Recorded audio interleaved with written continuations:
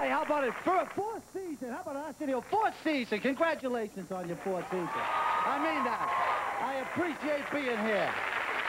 But enough of you. Now let's talk about me, shall we? Do you ever get up in the morning, look at yourself nude in the mirror and just say, forget the diet. How big could I possibly get?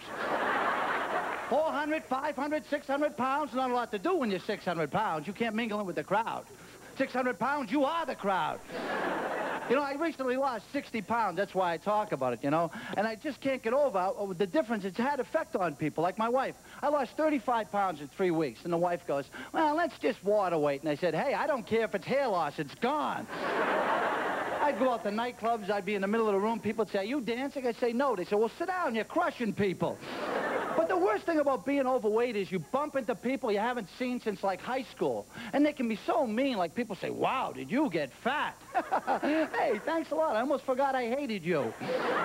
How's things down at stairs, you pinhead? You know what I mean? Because people just can be rude. You don't need people telling you you're fat. I mean, you know you're fat. Little things give it away. Like, if you drop a pen, and rather than bend over and pick it up, you go, I'll buy a new one. Thank you. Oh, that's very sweet of you, but I ain't got a lot of time. So, the thing is, well, like, you know you're fat when your socks start to get tight, and that's the big tip-off for clothes. See, women have an unfair advantage. If you snap and just eat everything in the house, bonbon, chocolate, blow up, you can get a parachute, put on some flowers. What do you think? Oh, it's you, Madge. You look great. But guys, we don't wear dresses. We have to wear pants, and that's the deadline for men. You go out shopping for pants, waist size 32, 34, even 36. You get nice designer labels, colors you've seen before in this lifetime. Waist size 36 and above, clown pants. You get fish chasing cats and dogs, balloon people terrorizing stick people. Not only people know you're fat, they think you dress like an idiot. Speaking of idiots, I guess President Bush has just announced that he admits we're in a recession. What did he do? Finally come home? Hey, where is it? Oh. This guy is traveling the world right now. Do you know what he's doing?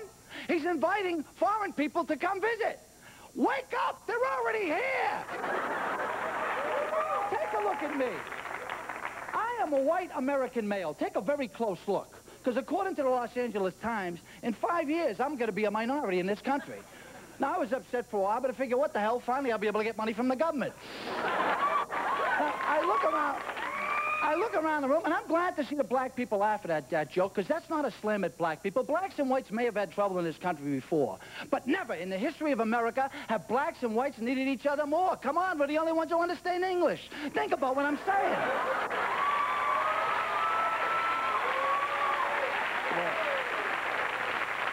I don't want you to think I'm one of these weirdo guys. I have nothing against foreign people. Okay, maybe one thing. I have one thing against foreign people. It's this lottery. If I see one more Hindu guy hit for 10 million, I'm gonna snap. I'm gonna go to India. I'm gonna dig up Gandhi. I'll dig up both Gandhis. I'll bring them back. I'll sell them to Michael Jackson. Tell him it's the Elephant Man's twin brothers. Them bones, them crazy bones. Here, Bubbles, fetch. Now, look, this is a guy, I mean, I respect Michael Jackson. I do, but the lottery was my chance at getting money. I've always wanted to be rich. The only thing holding me back is the money. But I figure this. People say, money isn't everything. Well, how would you know? Come on, you're worse off than me. Well, money can't buy you love. Maybe not, but I know a couple of girls who do a great imitation. You know what I'm saying? Hey, listen, I gotta go. You people have been wonderful. Thanks a lot.